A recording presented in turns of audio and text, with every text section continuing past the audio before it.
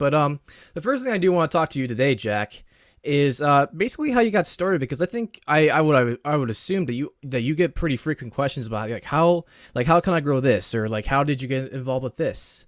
And Yeah. looking at your background, I know you had a lot of connections even before you got to this level of success. I know your family actually sold beer to both the Orioles and The Ravens. the Ravens. Yes, the Ravens.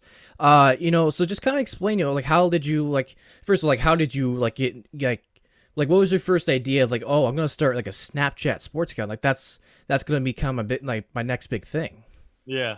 I'll I'll go all the way back to what you mentioned, which Okay. is family business. So I think the key here, and something that Josh, you're gonna learn a lot of, is you need to love the business side of sports to be successful in it. So if you're a really good creator, there's a ton of really funny people in the United States who love sports, like the famous Loses and the Max's Nices.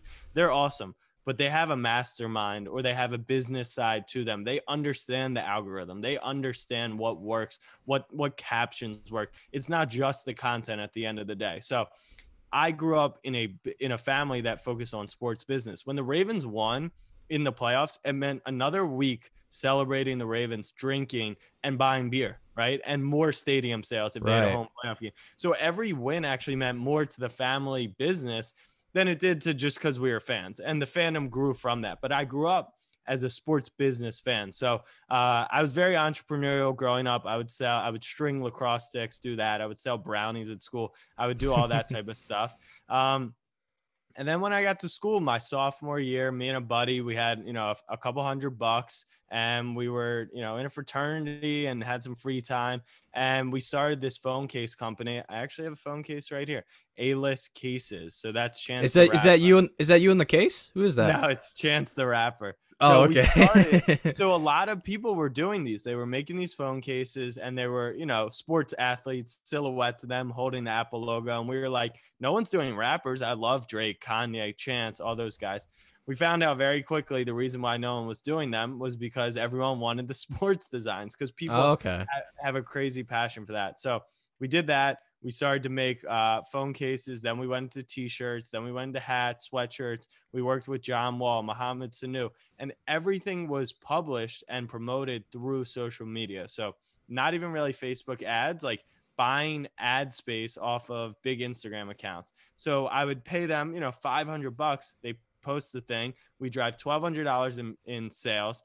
But after paying for the goods, we're netting like $200 off of $1,200. And it just isn't sustainable over time, because that audience will then have seen those ads and they grow tired. And then you got to find the next person. So I was like, what if we just create our own thing, right? Our own Right. advertising platform.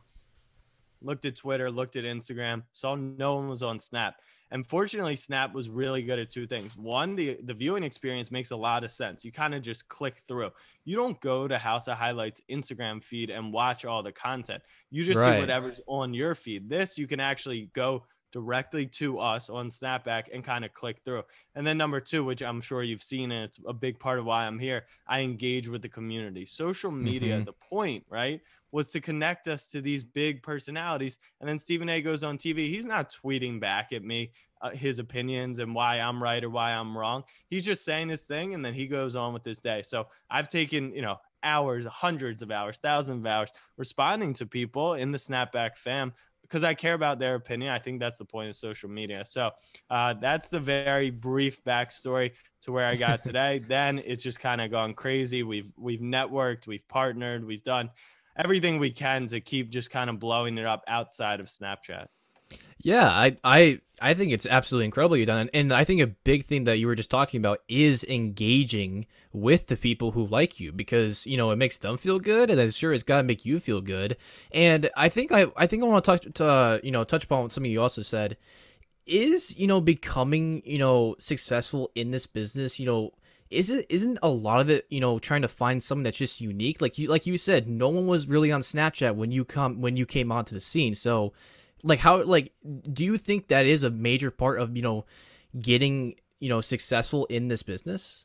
Yeah, so being a big fish in a small pond, right, over being a small fish in a big pond is a way easier way to grab that market share. So when I built something that no one was really doing on Snap, I had such a first mover advantage that no one ever caught me. And there's people who tried and they're half our size and they're successful in their own way, but not at the scale that we've done it because we've really nailed it down. That formula, that answering the fans, all that stuff. So being unique matters, being talented really matters, being committed matters.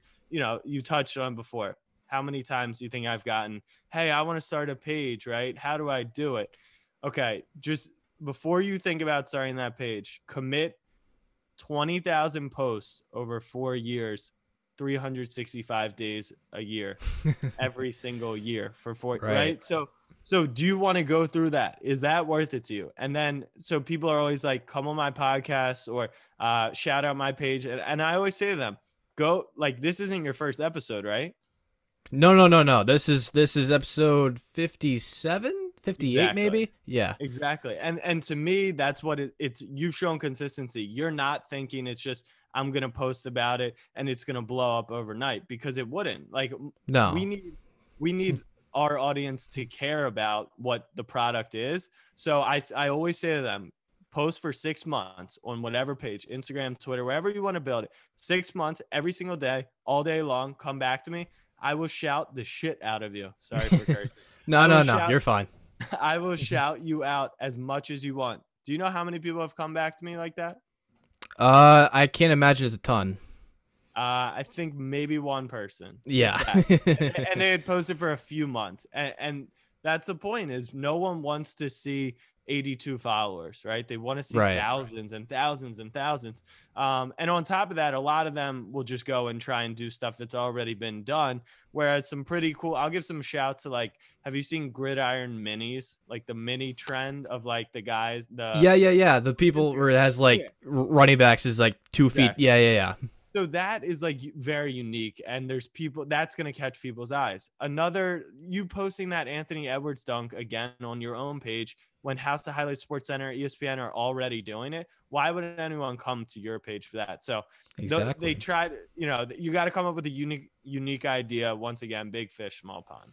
See, yeah, I can relate to that, entirely because I've been doing this. I started back in mid-July, right before my birthday, and now we're here in, Jesus, what is it? Is it almost? It's almost March, Yeah. and I haven't blown up yet, not even close compared to you, but I still love it. I love talking about sports. I love doing research. I've had, I think you're probably probably the ninth or tenth guest I've had on here. Absolutely love doing this, and I think it's just important to remember, like, if you want to, if you want to do this and you want to have success, you got to put in the work. Like, there's no other way around it. Like, the people you're talking about, how you're like, oh, like, come on my podcast, retweet my Twitter account, like, and then they just go silent. It's just, Right. it's just not going to work. So, how's it going, guys? And thank you so much for reaching into this video. If you're interested in more content, be sure to go subscribe, turn on push notifications, all that good stuff. Also, I'll leave links to my Instagram and Twitter up here above. And also be sure to go follow the podcast. That is where the bulk of my content comes from. I upload to all the major podcast providers, Apple Podcasts, Spotify, all that good stuff. I upload to it all. And yeah, I'll see you guys next time.